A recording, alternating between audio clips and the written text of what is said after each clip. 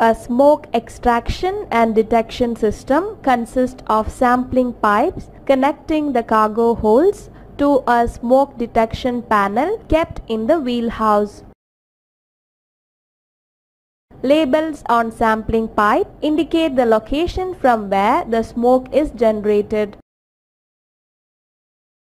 The detection panel consists of nylon propellers inside the glass tubes and a dark chamber with diffused light for each sampling pipe.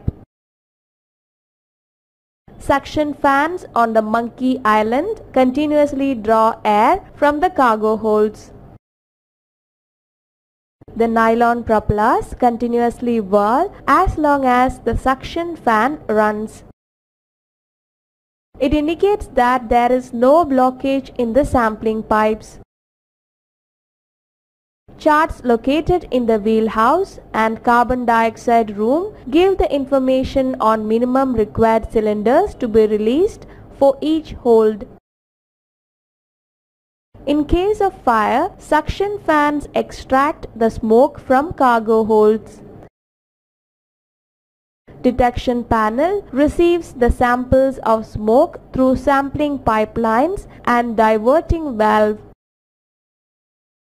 The diffused light illuminates the smoke entering the dark chamber and triggers the alarm. The alarm bells are located on the bridge, engine room and accommodation spaces. A three-way valve located in the wheelhouse isolates sampling line and suction fan. The valve connects the sampling line with the carbon dioxide manifold line. Before operating the carbon dioxide cylinders, all the openings of the cargo hold should be shut. When carbon dioxide gas is released from the cylinders, it flows from the carbon dioxide room to the cargo hold and extinguishes the fire.